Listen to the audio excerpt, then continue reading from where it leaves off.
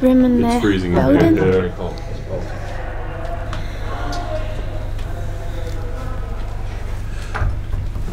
So obviously, you know, your last fight, you kind of rolled the dice a little bit, right? Took the chance, and I guess it didn't pay off. Any regrets, or do you feel like in retrospect that was still the right decision? Yeah, definitely regret it.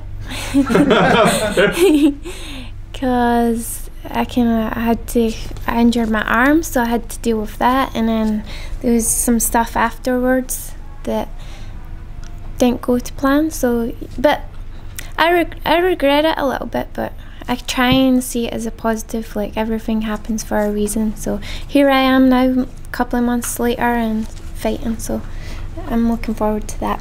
So there was a little bit of lasting damage on the arm. Did you? I mean, was it just rehab, or what did you have to do? Rehab and a couple of shots of stem cells. Yeah. Nice. But they wanted to do surgery, but if they said if I was a pitcher, which I'm not. So yeah, it's good. It's good now. Very good. Any lessons you took out of that from the fight itself? I mean, I guess, you know, do some more jiu-jitsu, I guess. I don't know. I mean, like, what lessons did you take out of it? I don't think it was the jiu-jitsu. Honestly, I just wasn't feeling good the whole day, and mentally I was like outside of my body. I've been in that position a lot, and I just feel like I wasn't there, if you know what I mean. I was like outside, and it wasn't the jiu-jitsu. Yeah. It wasn't my jiu-jitsu. It was just a bad day at the office. It's interesting, right? I mean, is that like the worst feeling as a fighter? Like, knowing you put in all this training camp. I mean, you're trying to get everything ready for one night, right? And then that one night you're just not there. Is that the weirdest or worst feeling ever? Yeah, because we're training every day, and you know, you can turn up during the week and have like 1 or 2 bad days, but if you turn up on that bad day and it's the one time or the second time you're fighting of the year, and yeah, you make a mistake, then you're going home with half your paycheck and with a loss. So it definitely is hard.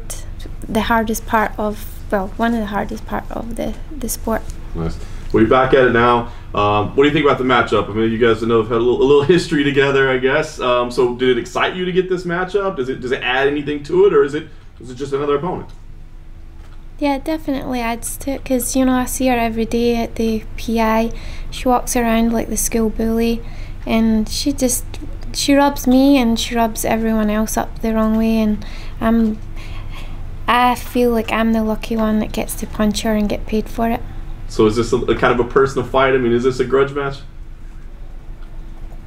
I mean, we don't like each other, so yeah. I wouldn't say we're like putting a lot of trash out there. You know, last week before I left here, she was trying to talk to me in the changing room, so I don't know if it's that much of a grudge.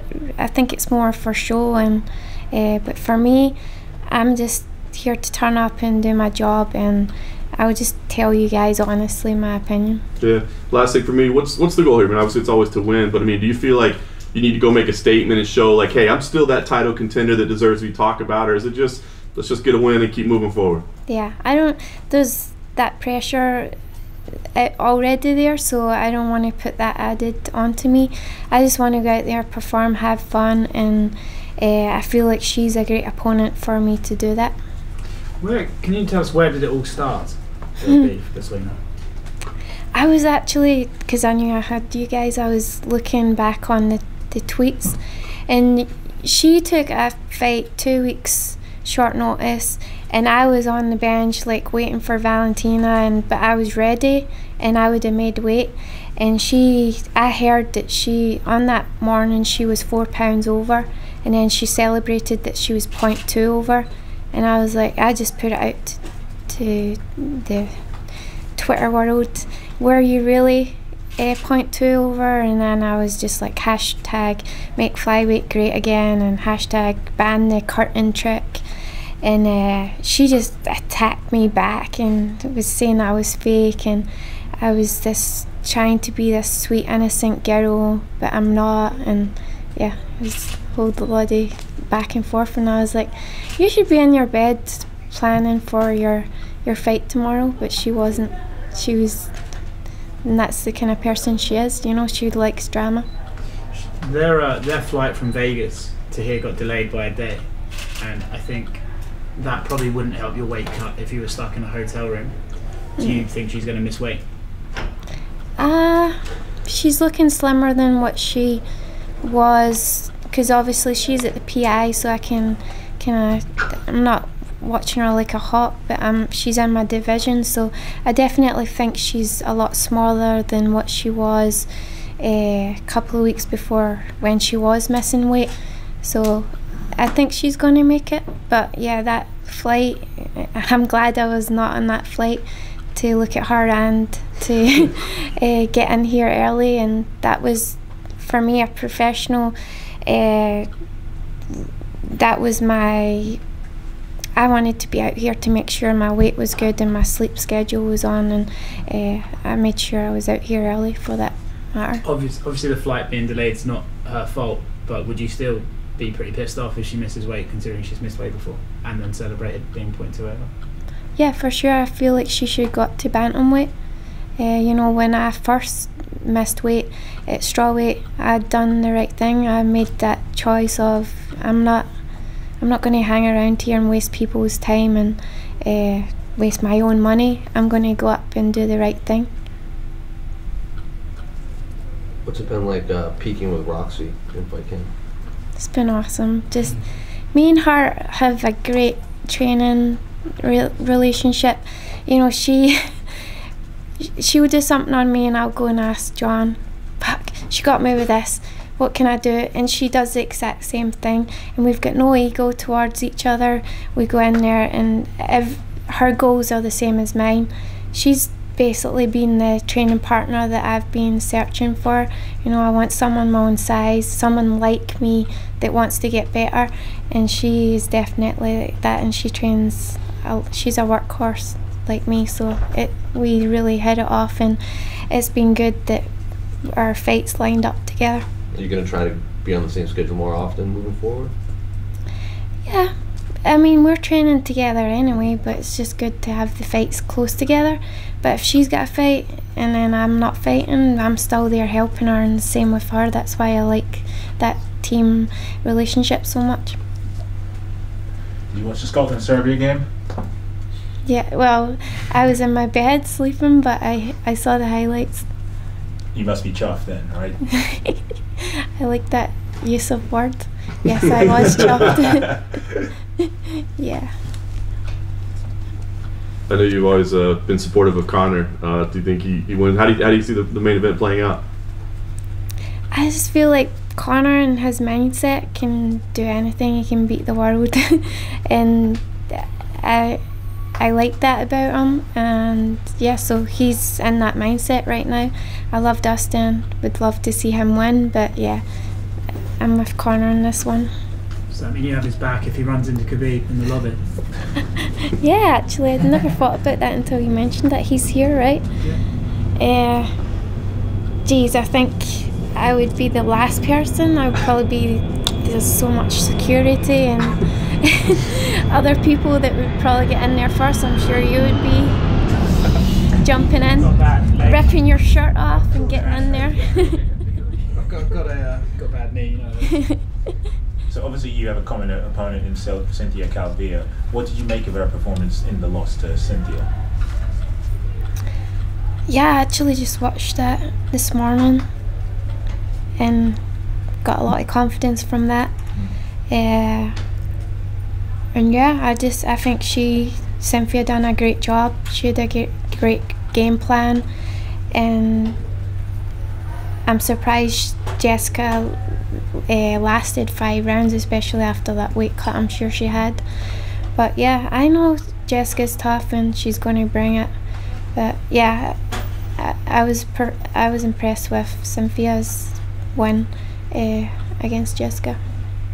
Is that still one that you want to get back? Because I remember in the Hydro, everybody there thought that you'd won that night, but obviously the result didn't go your way. Yeah, definitely, and I've seen her since, and we're cool, because we had a little bit of a beef when I was telling her she should move up to flyweight. She also did not like that, me being honest, but I'm sure my manager Danny would not like that fight to happen because he also manages her, but I would like to get that back. And if our paths did cross, then we're not training together, we're civil, but I'm sure she would be down to do business as well. I asked how your training's been going over the past sort of year or so. You've had to adjust because of COVID and all that stuff. Like, how much time have you spent? Obviously, I think Scotland's in lockdown now, as it is England. How much time have you spent there, or America, or how's it been for you? So I kind of hit it good. My fiance is my coach, so it's a bonus. You know, we fight every night anyway to who makes the dinner, who does the tidying up, and it's always me. I'll let you guys know. But yeah, so it's not really changed. I've always had access to the gym. Also, I've not had access to the team at some points, but right now Vegas is pretty much, I think I'm in a good spot. We're not open, but we're getting to train, and it's good that having a fight, because you need that, especially in this sport. You can't just hit pads, you know.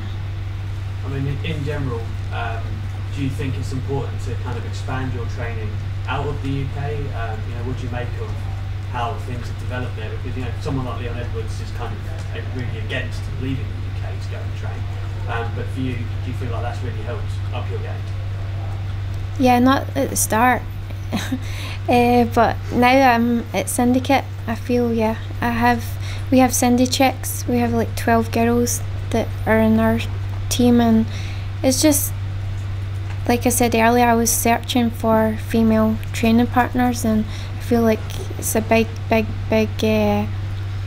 thing that I was missing. I was always training with guys, and yeah, I would stay in there, but it wasn't good for my confidence because I was always getting beaten up. Because I just couldn't win with a guy and someone bigger than me. So yeah, I feel like I'm in a good place now. I like it there. I didn't have that in Scotland, and I know a lot of some of the guys that are staying in the UK and they're making it work. And you can make it work, but for me, I just had to get out of the cold, find the heat, and find female training partners. You talk about making it work, and there are kind of like certain hotbeds in the UK, right? Like the Midlands, we just went to Liverpool and places like that. How difficult originally was it for you, kind of trying to make an imprint in the industry? Yeah, and my gym back home is awesome. Like I think about them every day, and I really did want to make it work, but and I still, when I can get back there, there's no hard feelings there, and I wish I could have made it work, but I feel like I'm in a great place. I've met my fiance, and I've met the best team that I could be around, that I want to be around, and if I didn't move from Scotland, I wouldn't be in this place, so I don't see it. I'm glad that I did leave Scotland. And finally, you were talking earlier about, you know, the mental aspect on the day of the last fight you had, and, you know, the Valentina shot obviously getting delayed and all kinds of hurdles like that. Do you feel like all of that has made you mentally stronger moving forward? It's all part of the journey? Yeah, it definitely was hard, but this sport brings lots of ups and downs, and I feel like that and everything else, that all the other shit that I've been through, then yeah, and it never gets easier, but it's just a constant battle that you're always working at every day. Has John been making you jump much on this trip, or is that off limits in 5 weeks?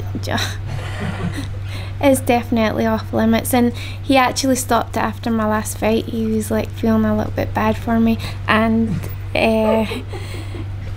but he always says, well, if you start it up, then don't come crying to me. So he can be good when he should be. Yeah. So yeah, he's not done it this. I should maybe get him. It's only when I get him he'll start getting me back. So I'm my own worst enemy for that.